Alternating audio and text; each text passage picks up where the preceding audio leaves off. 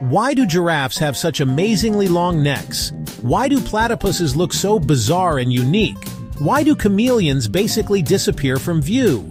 Let's break down the top 3 animal adaptations. First up, the giraffe's neck, over 6 feet long.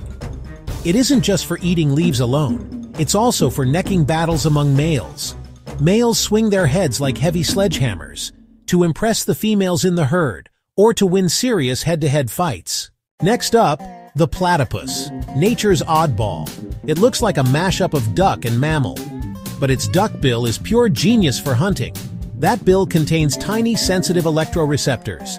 They let the platypus hunt underwater with its eyes closed, literally sensing the electricity from prey. And finally, the chameleon's masterful camouflage.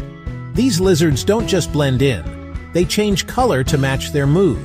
They change color to match their body temperature. They even change color to communicate with other chameleons. So next time you spot a giraffe, platypus, or chameleon, remember, nature's wildest ideas aren't just weird. They're pure survival genius.